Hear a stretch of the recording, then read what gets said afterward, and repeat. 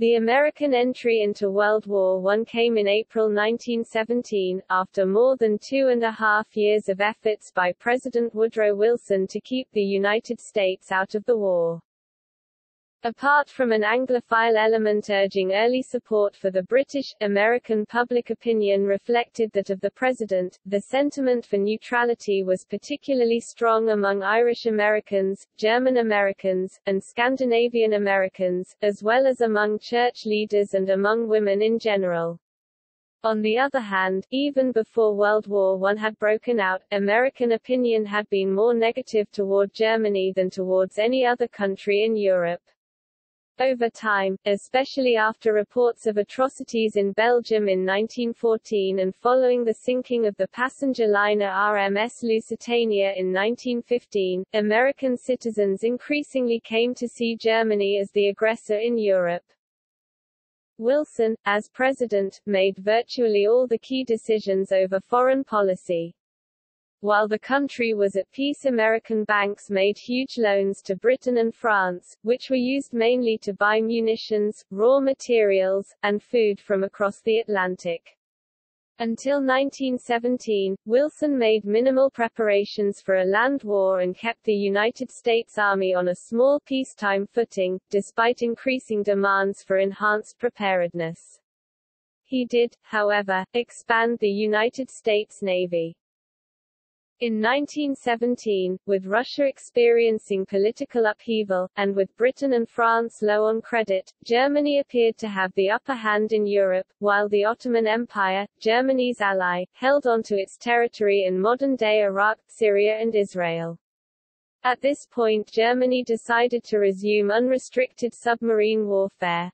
Its goal was to starve Britain into surrender, although it realized that this would almost certainly bring the United States into the war. Germany also made a secret offer to help Mexico regain territories lost in the Mexican-American War in an encoded telegram known as the Zimmermann telegram, which was intercepted by British intelligence. Publication of that communiqué outraged Americans just as German U-boats started sinking American merchant ships in the North Atlantic.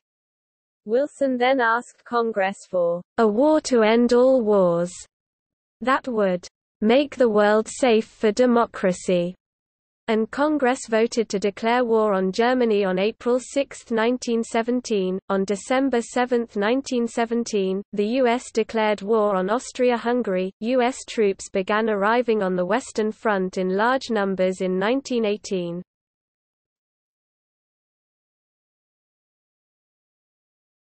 Topic: Main issues.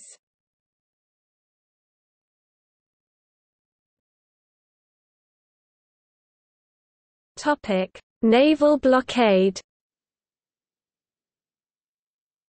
Britain used its large navy to prevent cargo vessels entering German ports, mainly by intercepting them in the North Sea between the coasts of Scotland and Norway.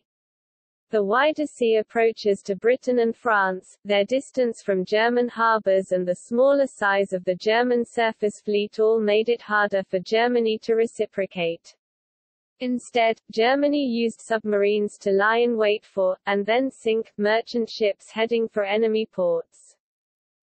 The United States insisted on maintaining the traditional rights of ships registered in neutral countries and protested strongly against American ships being intercepted or sunk. The British seized American ships for supposed violations, while the Germans sank them, often without warning, in violation of international law that said sailors must be allowed an opportunity to reach their lifeboats.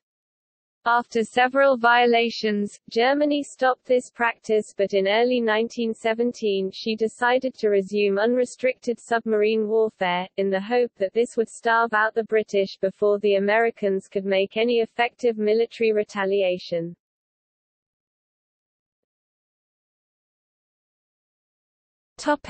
The strategy behind the blockade. The British Royal Navy successfully stopped the shipment of most war supplies and food to Germany. Neutral American ships that tried to trade with Germany were seized or turned back by the Royal Navy, who viewed such trade as in direct conflict with the Allies' war efforts. The strangulation came about very slowly, because Germany and its allies controlled extensive farmlands and raw materials. It was eventually successful because Germany and Austria-Hungary had decimated their agricultural production by taking so many farmers into their armies. By 1918, German cities were on the verge of starvation, the frontline soldiers were on short rations and were running out of essential supplies. Germany also considered a blockade. "England wants to starve us," said Admiral Alfred von Tirpitz, the man who built the German fleet and who remained a key advisor to the Kaiser Wilhelm II. "We can play the same game. We can bottle her up and destroy every ship that endeavors to break the blockade." Unable to challenge the more powerful Royal Navy on the surface, Tirpitz wanted to scare off merchant and passenger ships en route to Britain.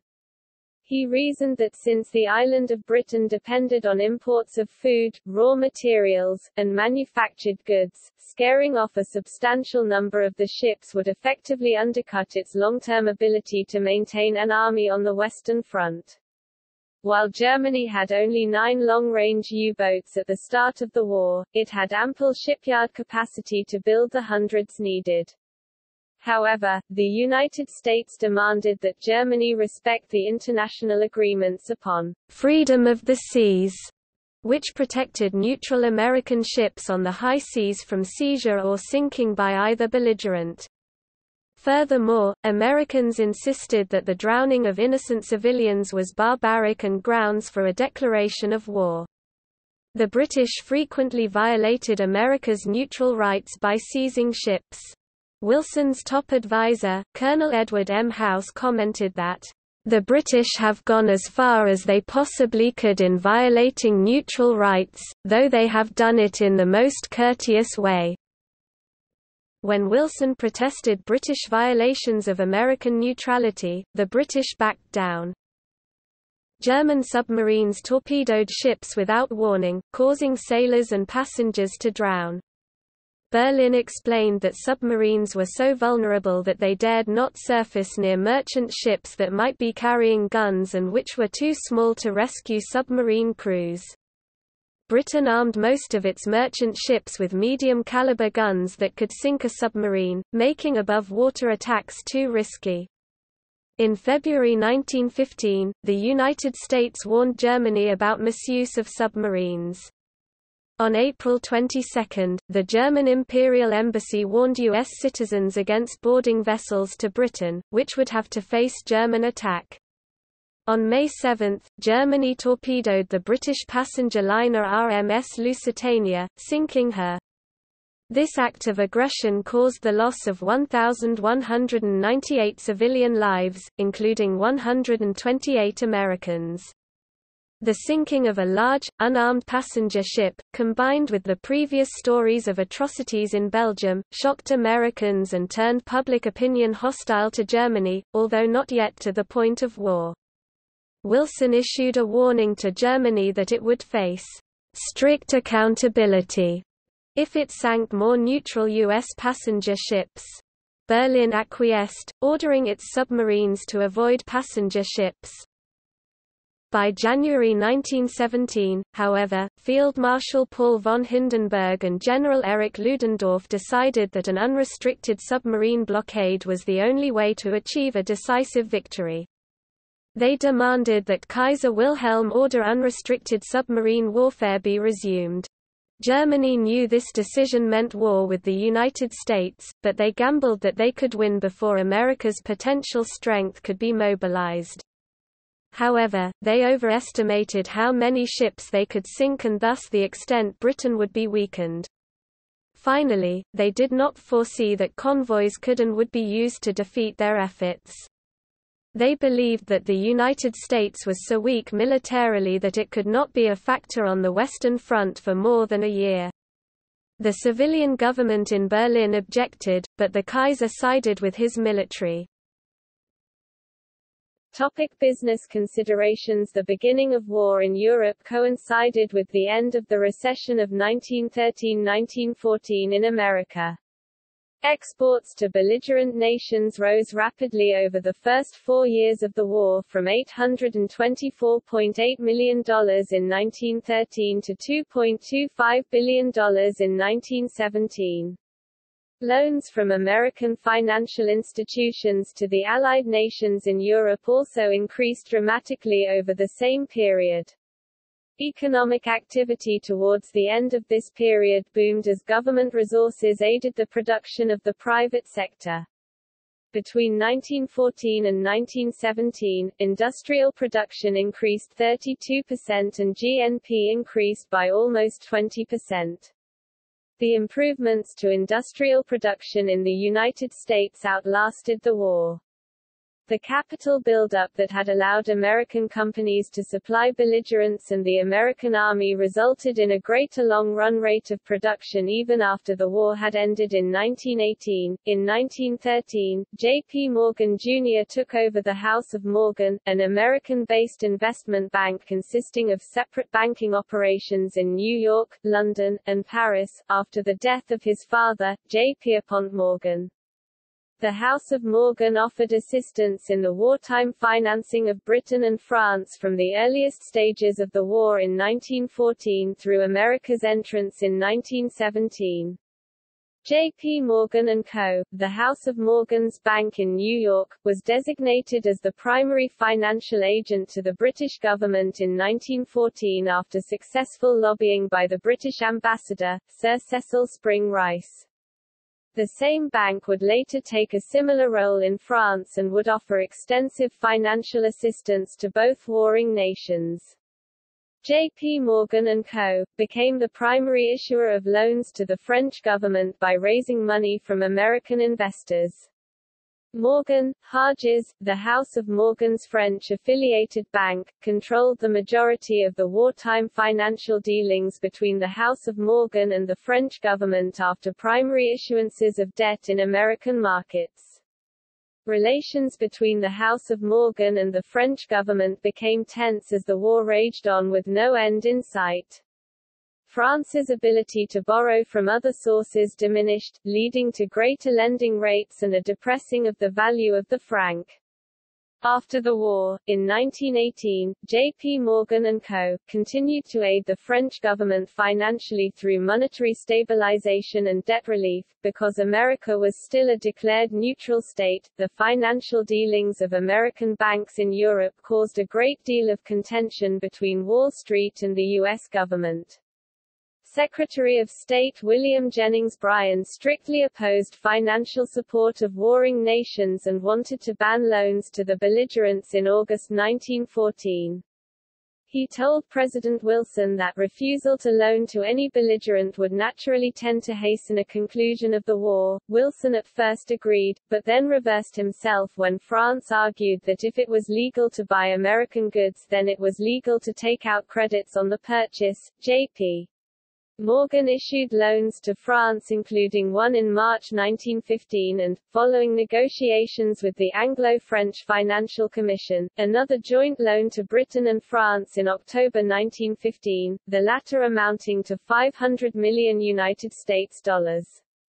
Although the stance of the U.S. government was that stopping such financial assistance could hasten the end of the war and therefore save lives, little was done to ensure adherence to the ban on loans, in part due to pressure from Allied governments and American business interests. The American steel industry had faced difficulties and declining profits during the recession of 1913–1914.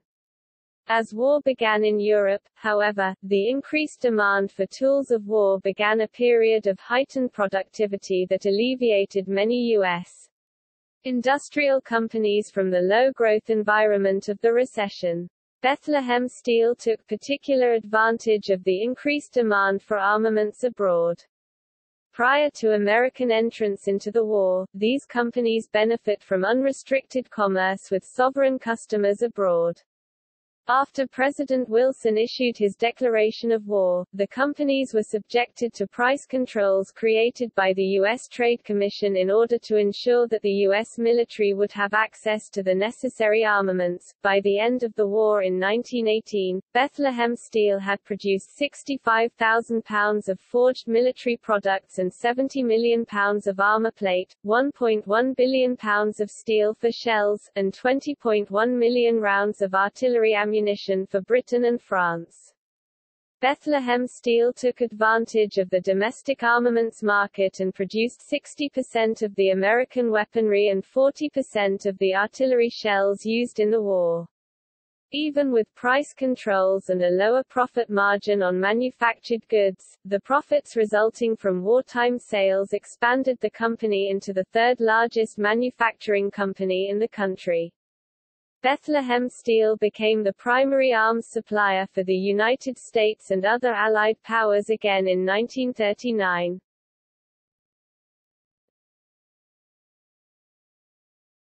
Topic: Views of the elites.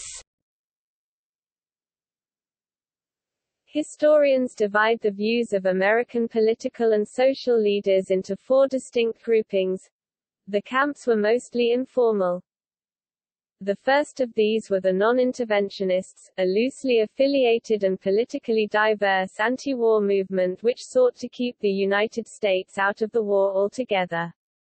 Members of this group tended to view the war as a clash between British imperialism and German militarism, both of which they regarded as equally corrupt.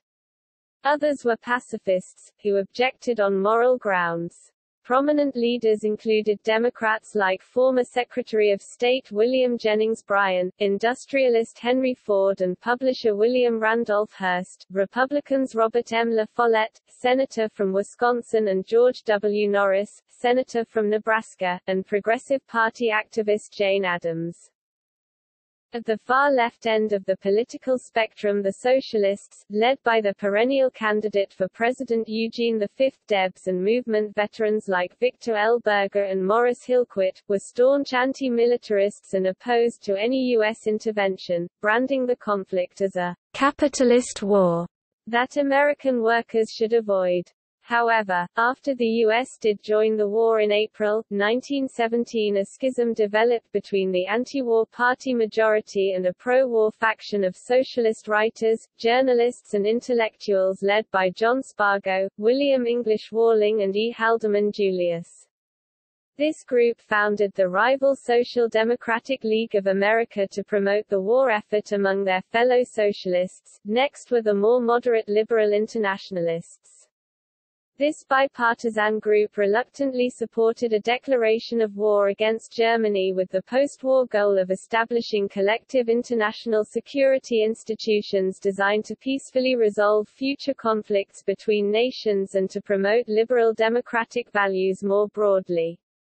This group's views were advocated by interest groups such as the League to Enforce Peace.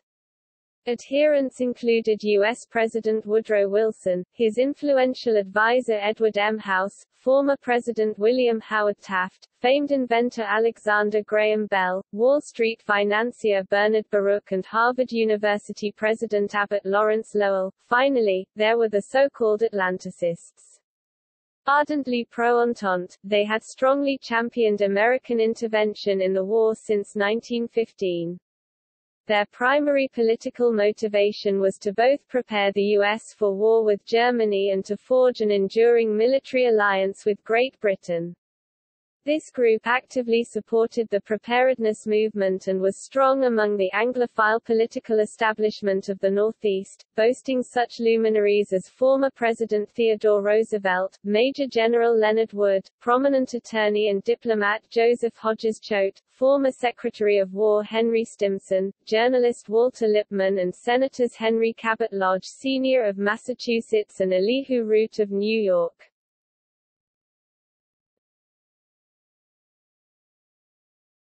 Topic: Public opinion. A cosmopolitan group of upper and upper-middle-class businessmen based in the largest cities took the lead in promoting military preparedness and in defining how far America could be pushed around before it would fight back. Many public figures hated war. Secretary of State William Jennings Bryan was the most prominent, and he resigned when he thought Wilson had become too bellicose.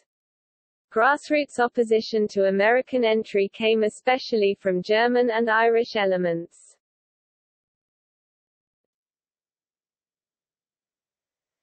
Topic: Parties. A surprising factor in the development of American public opinion was how little the political parties became involved. Wilson and the Democrats in 1916 campaigned on the slogan, "He kept us out of war," saying a Republican victory would mean war with both Mexico and Germany. His position probably was critical in winning the Western states. Charles Evans Hughes, the GOP candidate, insisted on downplaying the war issue. The Socialist Party talked peace. Socialist rhetoric declared the European conflict to be an imperialist war. It won 2% of the 1916 vote for Eugene V. Debs, blamed the war on capitalism and pledged total opposition. A bayonet, its propaganda said, was a weapon with a worker at each end.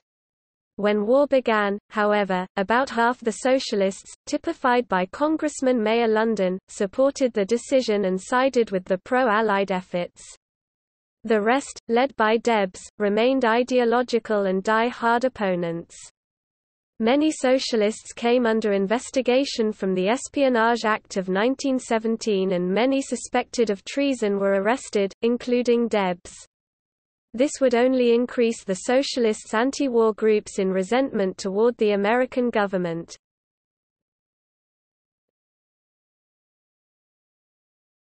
Topic: Workers, farmers, and African Americans.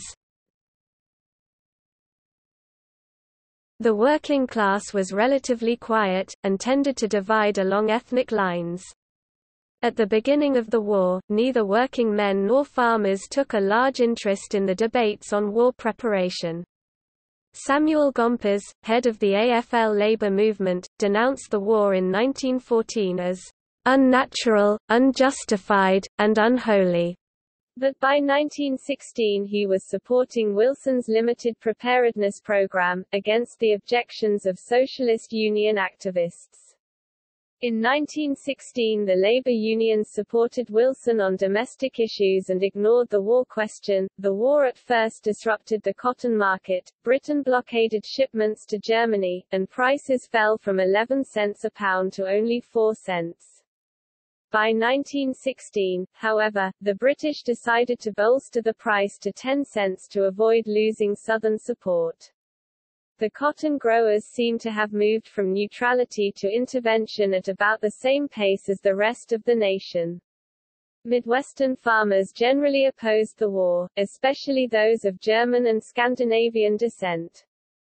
The Midwest became the stronghold of isolationism. Other remote rural areas also saw no need for war. The African American community did not take a strong position one way or the other.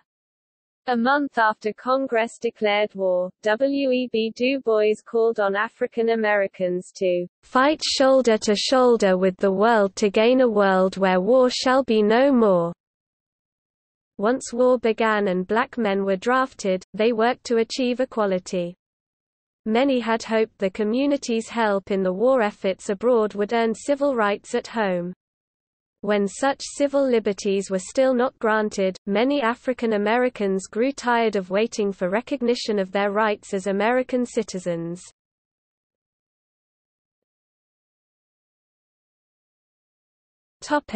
South. There was a strong anti-war element in the white South and border states. In rural Missouri, for example, distrust of powerful Eastern influences focused on the risk that Wall Street would lead America into war. Across the South, poor white farmers warned each other that, "A rich man's war meant a poor man's fight," and they wanted nothing of it. Congressman James Hay, Democrat of Virginia, was the powerful chairman of the House Committee on Military Affairs. He repeatedly blocked pre-war efforts to modernize and enlarge the Army. Preparedness was not needed because Americans were already safe, he insisted in January 1915. Isolated as we are, safe in our vastness, protected by a great navy, and possessed of an army sufficient for any emergency that may arise, we may disregard the lamentations and predictions of the militarists.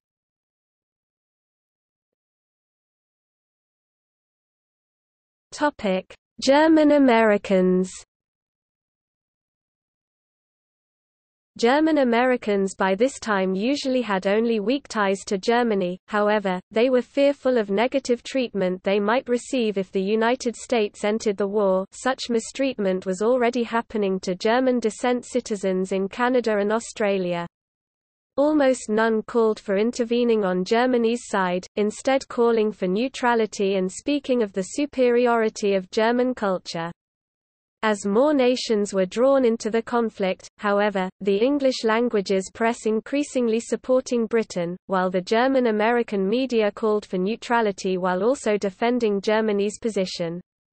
Chicago's Germans worked to secure a complete embargo on all arms shipments to Europe. In 1916, large crowds in Chicago's Germania celebrated the Kaiser's birthday, something they had not done before the war. German Americans in early 1917 still called for neutrality, but proclaimed that if a war came they would be loyal to the United States. By this point, they had been excluded almost entirely from national discourse on the subject. Once war started, they were harassed in so many ways that historian Carl Whitker noted in 1936, it was one of the most difficult and humiliating experiences suffered by an ethnic group in American history. German-American socialists in Milwaukee, Wisconsin actively campaigned against entry into the war.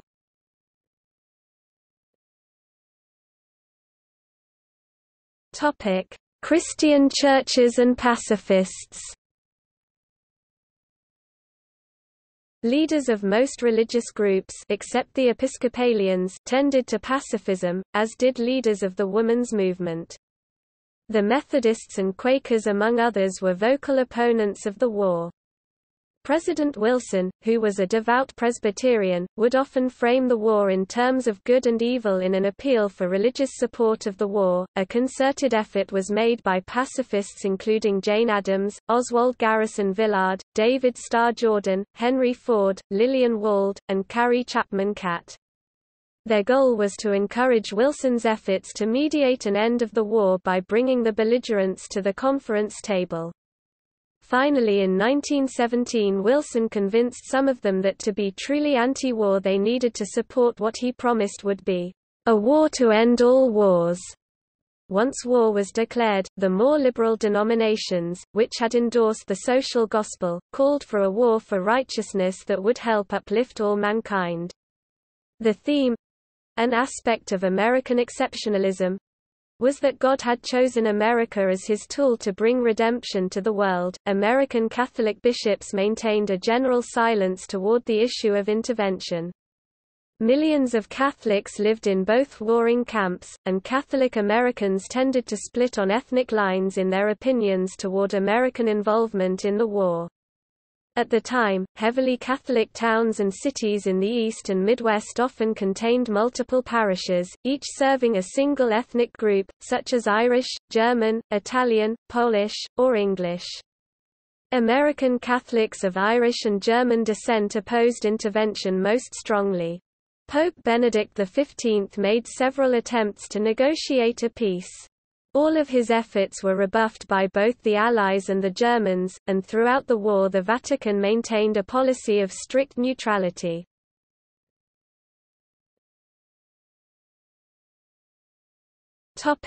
Jewish Americans. Jewish American sympathies likewise broke along ethnic lines, with recently arrived Yiddish-speaking Jews inclined to Zionism, and the established German-American Jewish community largely opposed to it. In 1914 to 1916, there were few Jewish forces in favor of American entry into the war. Many regarded Britain as hostile to Jewish interests. New York City, with its well-organized element numbering 1.5 million Jews, was the center of anti-war activism. The different Jewish communities worked together during the war years to provide relief to Jewish communities in Eastern Europe. Of greatest concern to Jews was the Tsarist regime in Russia because it was notorious for tolerating pogroms and following anti-Semitic policies. As historian Joseph Rappaport reported through his study of Yiddish press during the war, the pro-Germanism of America's immigrant Jews was an inevitable consequence of their Russophobia. The fall of the Tsarist regime in March 1917 removed a major obstacle for many Jews who refused to support Tsarism. The draft went smoothly in New York City, and left-wing opposition to the war largely collapsed when Zionists saw the possibility of using the war to demand a state of Israel.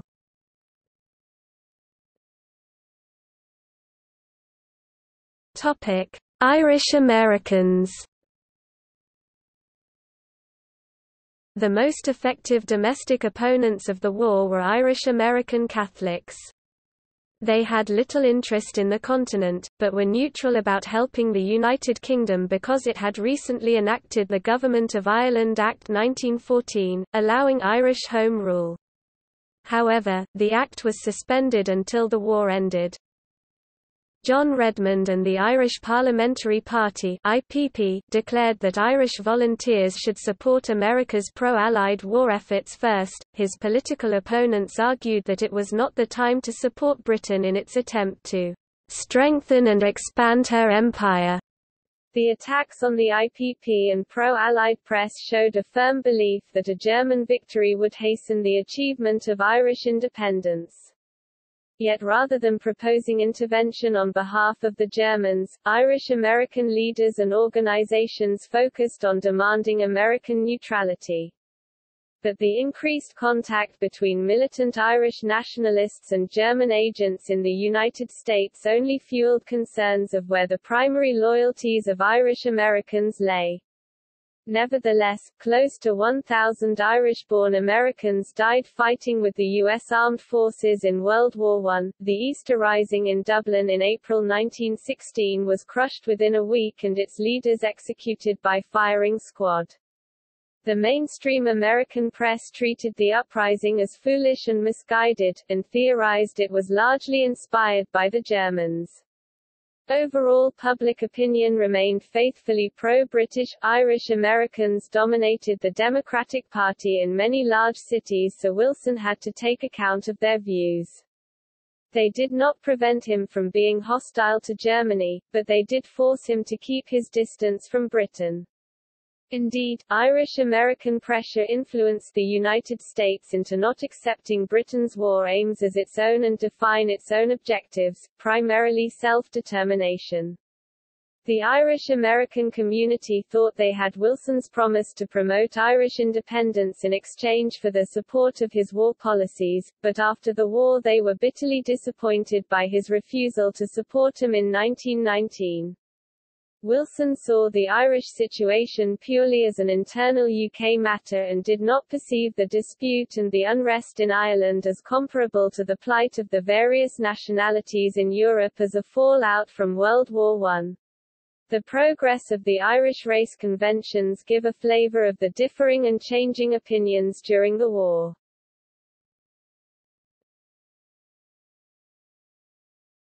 Topic: Pro-Allied immigrants. Some British immigrants worked actively for intervention. London-born Samuel Insull, Chicago's leading industrialist, for example, enthusiastically provided money, propaganda, and means for volunteers to enter the British or Canadian armies. After the United States entry, Insull directed the Illinois State Council of Defense, with responsibility for organizing the state's mobilization. Immigrants from Eastern Europe usually cared more about politics in their homeland than politics in the United States. Spokesman for Slavic immigrants hoped that an Allied victory would bring independence for their homelands. Large numbers of Hungarian immigrants who were liberal and nationalist in sentiment, and sought an independent Hungary, separate from the Austro-Hungarian Empire, lobbied in favor of the war and allied themselves with the Atlanticist or Anglophile portion of the population. This community was largely pro-British and anti-German in sentiment. Albanian Americans in communities such as Boston also campaigned for entry into the war and were overwhelmingly pro-British and anti-German, as well as hopeful the war would lead to an independent Albania which would be free from the Ottoman Empire.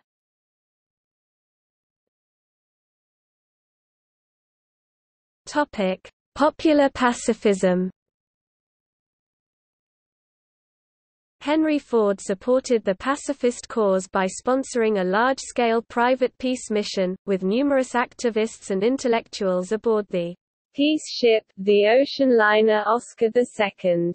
Ford chartered the ship in 1915 and invited prominent peace activists to join him to meet with leaders on both sides in Europe. He hoped to create enough publicity to prompt the belligerent nations to convene a peace conference and mediate an end to the war. The mission was widely mocked by the press, which wrote about the ship of fools, infighting between the activists, mockery by the press contingent aboard, and an outbreak of influenza marred the voyage. 4 days after the ship arrived in neutral Norway, a beleaguered and physically ill Ford abandoned the mission and returned to the United States. He had demonstrated that independent small efforts accomplish nothing.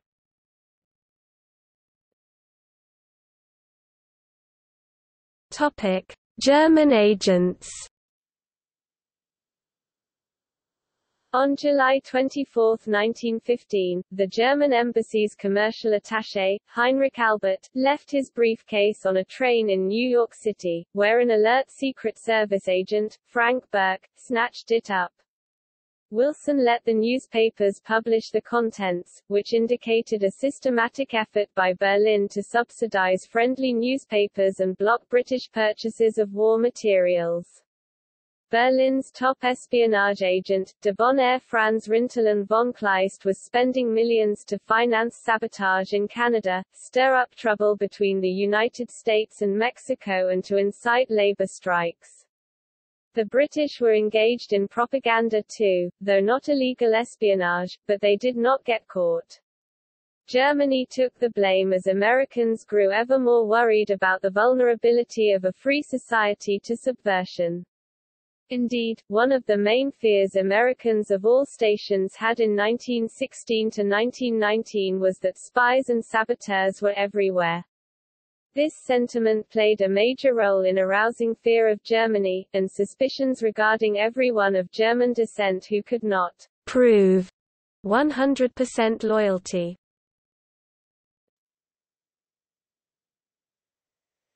Topic: Preparedness movement. By 1915, Americans were paying much more attention to the war. The sinking of the Lusitania had a strong effect on public opinion because of the deaths of American civilians. That year, a strong preparedness movement emerged. Proponents argued that the United States needed to immediately build up strong naval and land forces for defensive purposes. An unspoken assumption was that America would fight sooner or later.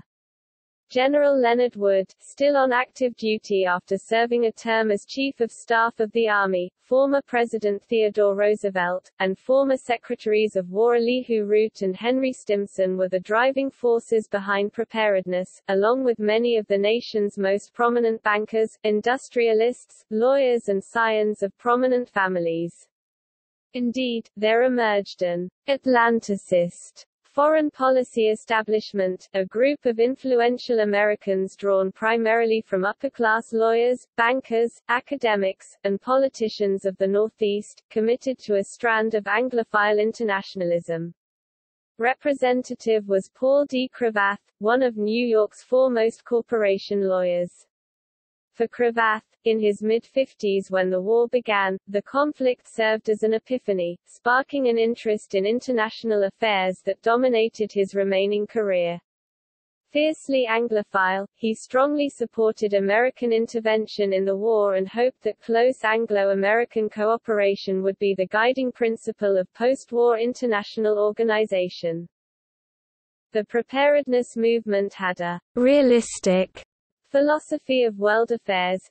They believed that economic strength and military muscle were more decisive than idealistic crusades focused on causes like democracy and national self-determination. Emphasizing over and over the weak state of national defenses, they showed that America's 100,000-man army, even augmented by the 112,000 National Guardsmen, was outnumbered 20-1 by Germany's army, which was drawn from a smaller population. Similarly, in 1915, the armed forces of Great Britain and the British Empire, the world's most powerful military and economic power at the time, France, Russia, the Austro-Hungarian Empire, Ottoman Empire, Italy, Bulgaria, Romania, Serbia, Belgium, Japan and Greece were all larger and more experienced than the United States military, in many cases significantly so. Reform to them meant UMT or universal military training. They proposed a national service program under which the 600,000 men who turned 18 every year would be required to spend 6 months in military training, and afterwards be assigned to reserve units. The small regular army would primarily be a training agency. Anti-militarists complained the plan would make America resemble Germany, which required 2 years active duty. Advocates retorted that military service was an essential duty of citizenship, and that without the commonality provided by such service the nation would splinter into antagonistic ethnic groups. One spokesman promised that UMT would become a real melting pot, under which the fire is hot enough to fuse the elements into one common mass of Americanism. Furthermore, they promised, the discipline and training would make for a better paid workforce. Hostility to military service was strong at the time, and the program failed to win approval. In World War II, when Stimson as Secretary of War proposed a similar program of universal peacetime service, he was defeated. Underscoring its commitment, the preparedness movement set up and funded its own summer training camps at Plattsburgh, New York, and other sites, where 40,000 college alumni became physically fit, learned to march and shoot, and ultimately provided the cadre of a wartime officer corps. Suggestions by labor unions that talented working-class youth be invited to Plattsburgh were ignored. The preparedness movement was distant not only from the working classes but also from the middle-class leadership of most of small-town America. It had had little use for the National Guard, which it saw as politicized, localistic, poorly armed, ill-trained, too inclined to idealistic crusading, as against Spain in 1898, and too lacking in understanding of world affairs. The National Guard on the other hand was securely rooted in state and local politics, with representation from a very broad cross-section of American society. The Guard was one of the nation's few institutions that, in some northern states, accepted blacks on an equal footing. The Democratic Party saw the preparedness movement as a threat. Roosevelt, Root and Wood were prospective Republican presidential candidates. More subtly, the Democrats were rooted in localism that appreciated the National Guard, and the voters were hostile to the rich and powerful in the first place. Working with the Democrats who controlled Congress, Wilson was able to sidetrack the preparedness forces. Army and Navy leaders were forced to testify before Congress to the effect that the nation's military was in excellent shape. In fact, neither the Army nor Navy was in shape for war. The Navy had fine ships, but Wilson had been using them to threaten Mexico, and the fleet's readiness had suffered. The crews of the Texas and the New York, the two newest and largest battleships, had never fired a gun, and the morale of the sailors was low. In addition, it was outnumbered and outgunned by the British, German, French, and Italian navies. The Army and Navy air forces were tiny in size. Despite the flood of new weapons systems unveiled by the British, Germans, French, Austro-Hungarians, Italians, and others in the war in Europe, the Army was paying scant attention. For example, it was making no studies of trench warfare, poison gas, heavy artillery, or tanks, and was utterly unfamiliar with the rapid evolution of aerial warfare. The Democrats in Congress tried to cut the military budget in 1915. The Preparedness movement effectively exploited the surge of outrage over the Lusitania in May 1915, forcing the Democrats to promise some improvements to the military and naval forces. Wilson, less fearful of the Navy, embraced a long-term building program designed to make the fleet the equal of the British Royal Navy by the mid-1920s, although this would not be achieved until World War II. Realism was at work here. The admirals were Mahanians and they therefore wanted a surface fleet of heavy battleships second to none. That is, equal to Britain. The facts of submarine warfare, which necessitated destroyers, not battleships, and the possibilities of imminent war with Germany, or with Britain, for that matter, were simply ignored. Wilson's program for the Army touched off a firestorm. Secretary of War Lindley Garrison adopted many of the proposals of the Preparedness leaders, especially their emphasis on a large Federal Reserve and abandonment of the National Guard. Garrison's proposals not only outraged the localistic politicians of both parties, they also offended a strongly held belief shared by the liberal wing of the progressive movement. They felt that warfare always had a hidden economic motivation. Specifically, they warned the chief warmongers were New York bankers, like J.P. Morgan, with millions at risk, profiteering munition makers, like Bethlehem Steel, which made armor, and DuPont, which made powder, and unspecified industrialists searching for global markets to control. Anti-war critics blasted them. These special interests were too powerful, especially, Senator La Follette noted, in the conservative wing of the Republican Party. The only road to peace was disarmament, reiterated Bryan. Garrison's plan unleashed the fiercest battle in peacetime history over the relationship of military planning to national goals. In peacetime, War Department arsenals and Navy yards manufactured nearly all munitions that lacked civilian uses, including warships, artillery, naval guns, and shells. Items available on the civilian market, such as food, horses, saddles, wagons, and uniforms were always purchased from civilian contractors. Armor plate and after 1918, airplanes was an exception that has caused unremitting controversy for a century. After World War II, the arsenals and Navy yards were much less important than giant civilian aircraft and electronics firms, which became the second half of the military-industrial complex. Peace leaders like Jane Addams of Hull House and David Starr Jordan of Stanford redoubled their efforts, and now turned their voices against the president because he was sowing the seeds of militarism, raising up a military and naval caste. Many ministers, professors, farm spokesmen, and labor union leaders joined in, with powerful support from Claude Kitchen and his band of 4 Southern Democrats in Congress who took control of the House Military Affairs Committee. Wilson, in deep trouble, took his cause to the people in a major speaking tour in early 1916, a warm-up for his re-election campaign that fall. Wilson seems to have won over the middle classes, but had little impact on the largely ethnic working classes and the deeply isolationist farmers. Congress still refused to budge, so Wilson replaced Garrison as Secretary of War with Newton Baker, the Democratic mayor of Cleveland and an outspoken opponent of preparedness. Garrison kept quiet, but felt Wilson was a man of high ideals but no principles. The upshot was a compromise passed in May 1916, as the war raged on and Berlin was debating whether America was so weak it could be ignored. The army was to double in size to 11,300 officers and 208,000 men, with no reserve, and a National Guard that would be enlarged in 5 years to 440,000 men. Summer camps on the Plattsburgh model were authorized for new officers, and the government was given $20 million to build a nitrate plant of its own.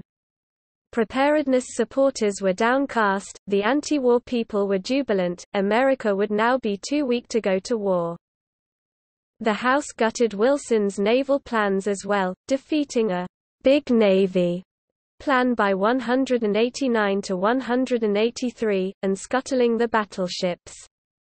However, news arrived of the Great Sea Battle between Britain and Germany, the Battle of Jutland.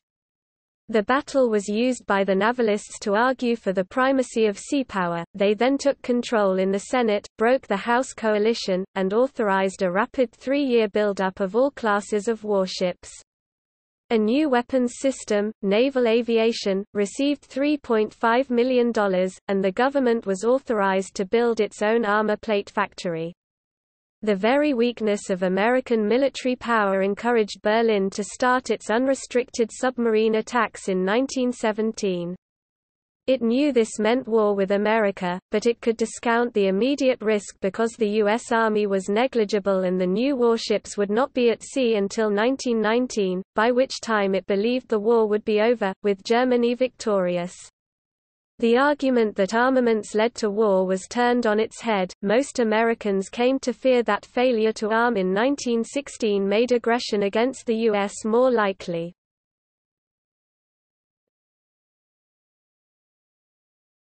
Topic: Size of the military. Americans felt an increasing need for a military that could command respect. As one editor put it, "The best thing about a large army and a strong navy is that they make it so much easier to say just what we want to say in our diplomatic correspondence." Berlin thus far had backed down and apologized when Washington was angry, thus boosting American self-confidence. America's rights and America's honor increasingly came into focus. The slogan, "Peace," gave way to "Peace with honor." The army remained unpopular, however. A recruiter in Indianapolis noted that, "The people here do not take the right attitude towards army life as a career, and if a man joins from here he often tries to go out on the quiet." The preparedness movement used its easy access to the mass media to demonstrate that the War Department had no plans, no equipment, little training, no reserve, a laughable National Guard, and a wholly inadequate organization for war. Motion pictures like The Battle Cry of Peace 1915 depicted invasions of the American homeland that demanded action.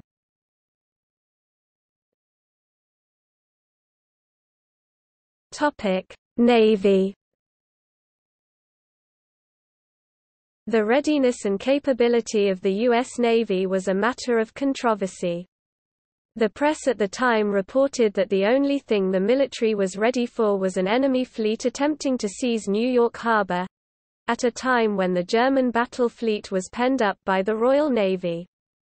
The Navy Secretary Josephus Daniels was a journalist with pacifist leanings. He had built up the educational resources of the Navy and made its Naval War College in Newport, Rhode Island an essential experience for would-be admirals.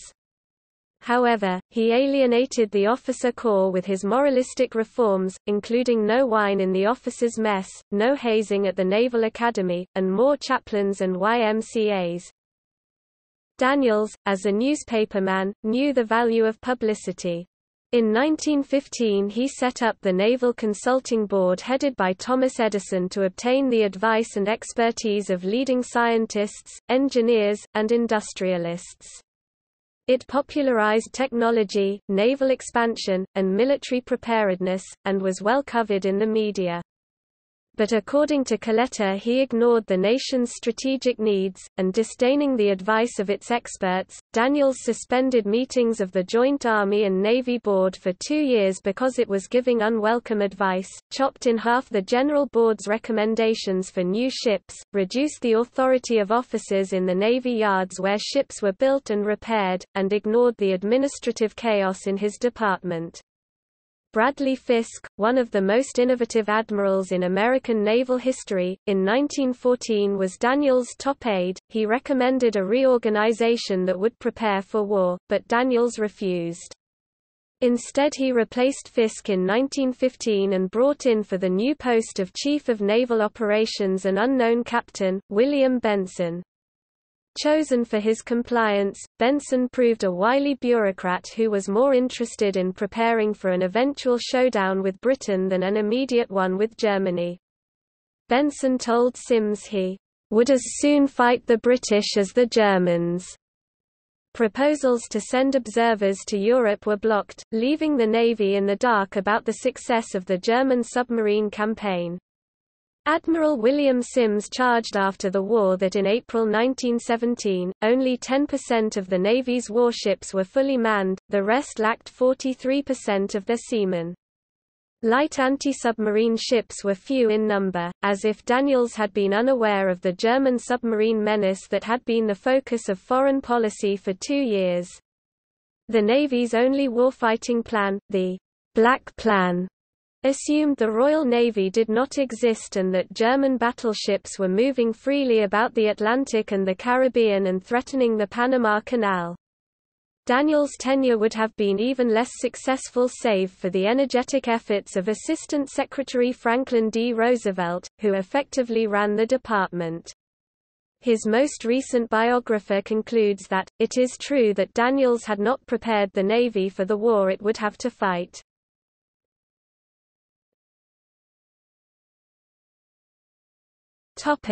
Decision for war. By 1916 a new factor was emerging, a sense of national self-interest and American nationalism. The unbelievable casualty figures in Europe were sobering. 2 vast battles caused over 1 million casualties each. Clearly this war would be a decisive episode in the history of the world. Every American effort to find a peaceful solution was frustrated.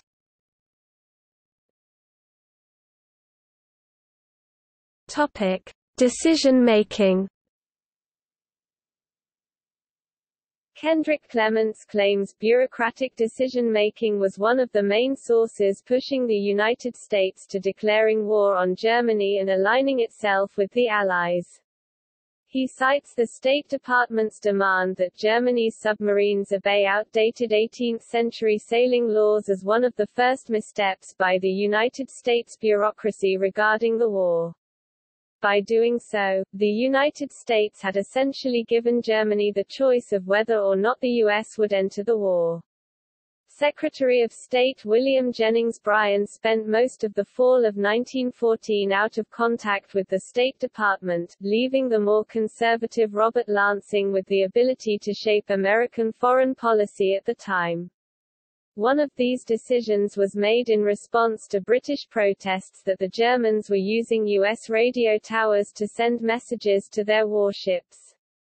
Immediately prior to the war starting in 1914, Britain had cut all cable communications leading out of Germany, including the transatlantic cable. The U.S. government permitted German embassies to use the U.S. cable lines for proper diplomatic business. Germany argued that usage of the towers was necessary to allow efficient contact between the U.S. and Germany.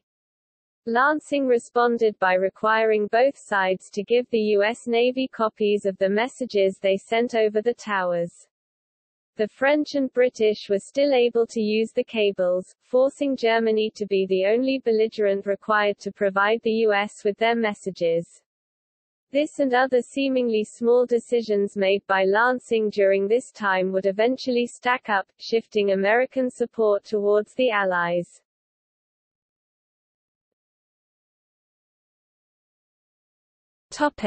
Zimmermann telegram. Once Germany had decided on unrestricted submarine warfare in January 1917, and knowing it would be attacking all American ships in the North Atlantic, it tried to line up new allies, especially Mexico. Arthur Zimmermann, the German foreign minister, sent the Zimmermann telegram to Mexico on January 16, 1917. Zimmermann invited Mexico, knowing their resentment towards America since the 1848 Mexican cession, to join in a war against the United States. Germany promised to pay for Mexico's costs and to help it recover the territory annexed by the U.S. in 1848. These territories included the present-day states of California, Nevada, Utah, most of Arizona, about half of New Mexico and a quarter of Colorado. British intelligence intercepted and decoded the telegram and passed it to the Wilson administration. The White House would release it to the press on March 1. Anger grew further as the Germans began sinking American ships, even as isolationists in the Senate launched a filibuster to block legislation for arming American merchant ships to defend themselves.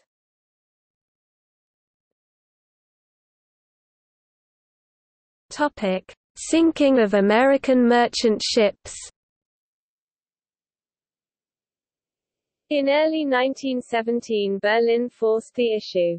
Its declared decision on 31 January 1917 to target neutral shipping in a designated war zone became the immediate cause of the entry of the United States into the war. 5 American merchant ships went down in March. Outraged public opinion now overwhelmingly supported Wilson when he asked Congress for a declaration of war on April 2, 1917.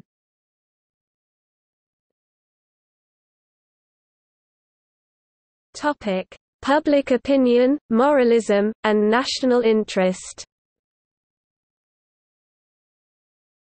Historians such as Ernest R. May have approached the process of American entry into the war as a study in how public opinion changed radically in 3 years' time. In 1914, most Americans called for neutrality, seeing the war as a dreadful mistake, and were determined to stay out.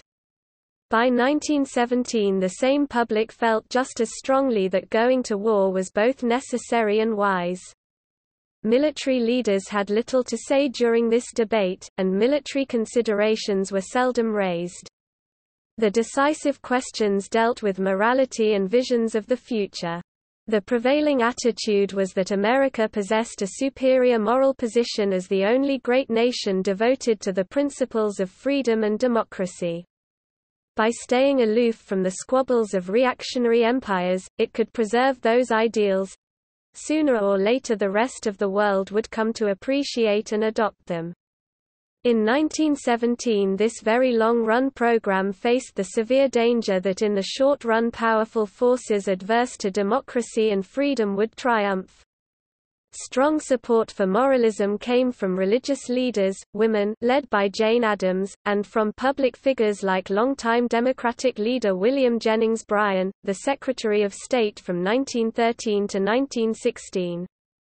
The most important moralist of all was President Woodrow Wilson, the man who dominated decision-making so totally that the war has been labeled, from an American perspective, Wilson's War.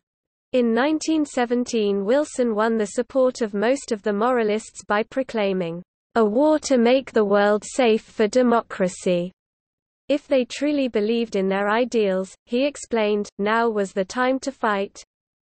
The question then became whether Americans would fight for what they deeply believed in, and the answer turned out to be a resounding yes.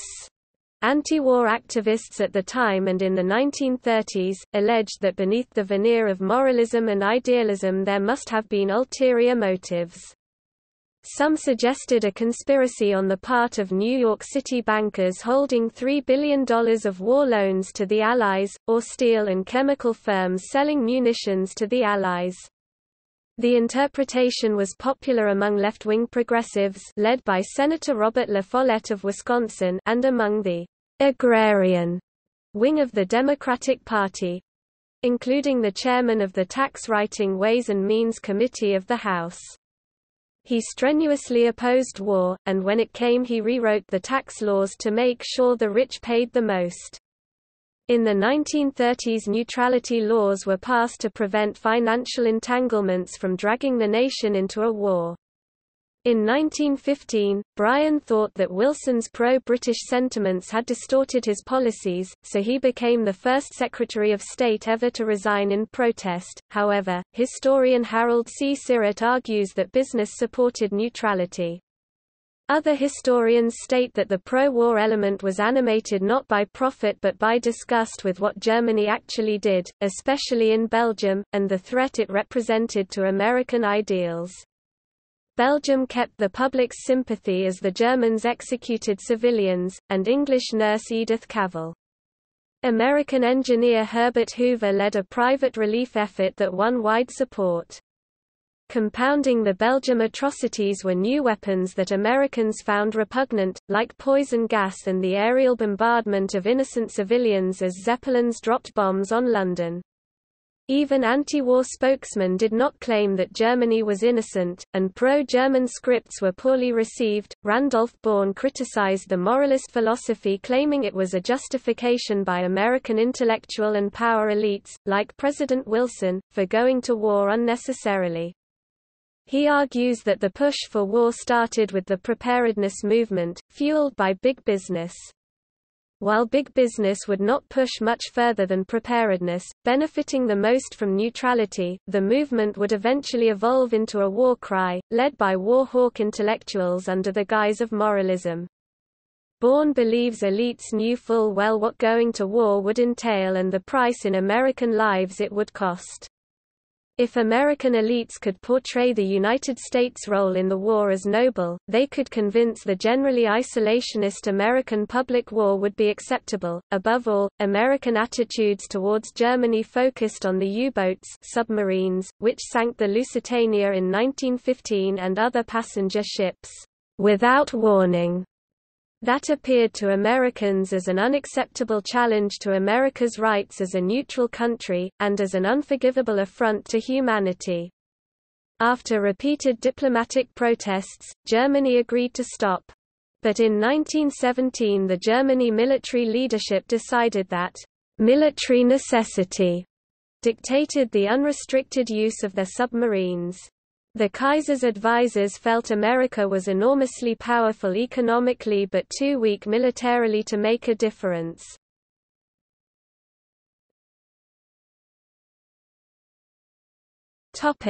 Declaration of war.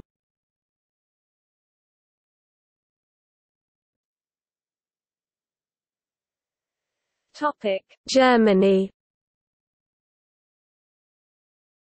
On April 2, 1917, Wilson asked a special joint session of Congress to declare war on the German Empire, stating, "We have no selfish ends to serve." To make the conflict seem like a better idea, he painted the conflict idealistically, stating that the war would make the world safe for democracy, and later that it would be a war to end war. The United States had a moral responsibility to enter the war, Wilson proclaimed. The future of the world was being determined on the battlefield, and American national interest demanded a voice. Wilson's definition of the situation won wide acclaim, and, indeed, has shaped America's role in world and military affairs ever since. Wilson believed that if the Central Powers won, the consequences would be bad for the United States. Germany would have dominated the continent and perhaps would gain control of the seas as well. Latin America could well have fallen under Berlin's control. The dream of spreading democracy, liberalism, and independence would have been shattered. On the other hand, if the Allies had won without help, there was a danger they would carve up the world without regard to American commercial interests. They were already planning to use government subsidies, tariff walls, and controlled markets to counter the competition posed by American businessmen. The solution was a third route, a peace without victory. According to Wilson, on April 6, 1917, Congress declared war.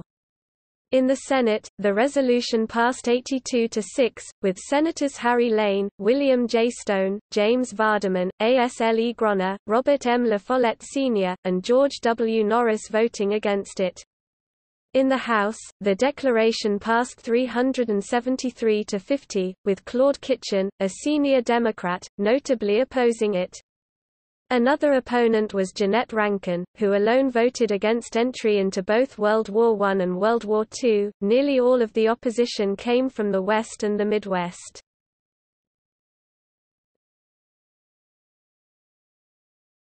Topic: Austria-Hungary. The United States Senate, in a 74-0 vote, declared war on Austria-Hungary on December 7, 1917, citing Austria-Hungary's severing of diplomatic relations with the United States, its use of unrestricted submarine warfare and its alliance with Germany. The declaration passed in the United States House of Representatives by a vote of 365-1. President Wilson also came under pressure from Senator Henry Cabot Lodge, and from former President Theodore Roosevelt, who demanded a declaration of war on the Ottoman Empire and Bulgaria, as Germany's allies. President Wilson drafted a statement to Congress in December 1917 which said, "I recommend that Congress immediately declare the United States in a state of war with Austria-Hungary, with Turkey and with Bulgaria." But after further consultations, decision on war against Germany's other allies was postponed.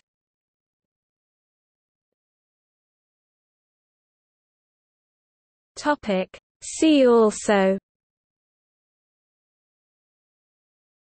Causes of World War I, Diplomatic history of World War I, United States in World War I, United States home front during World War I.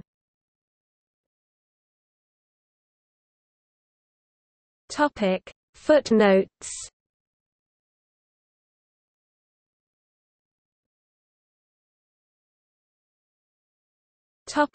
Bibliography.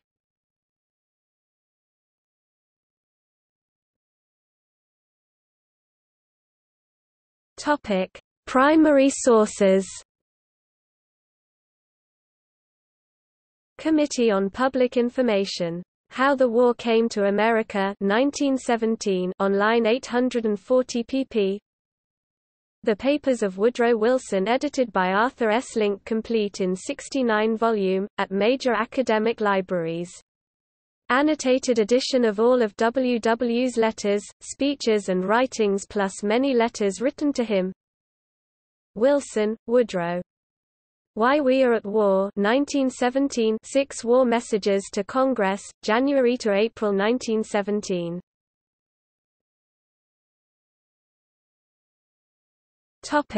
External links. Keene, Jennifer D., United States of America, in 1914–1918 online. International Encyclopedia of the First World War. Ford, Nancy Gentile, Civilian and Military Power, USA, in 1914–1918 online. International Encyclopedia of the First World War. Strauss, Lon, Social Conflict and Control, Protest and Repression, USA, in 1914–1918 online. International Encyclopedia of the First World War. Little, Brandon, Making Sense of the War, USA, in 1914–1918 online. International Encyclopedia of the First World War. Miller, Elisa, Press, Journalism, USA, in 1914–1918 online. International Encyclopedia of the First World War. Wells, Robert A., Propaganda at Home, USA, in 1914–1918 online. International Encyclopedia of the First World War. NY Times main headline, April 2, 1917, President calls for war declaration, stronger navy, new army of 500,000 men, full cooperation with Germany's foes. President Wilson's war address. Map of Europe at the time of the U.S. declaration of war on Germany at omniatlas.com. World War I, declarations of war from around the globe, how America entered the Great War. Today in History, U.S. enters World War I.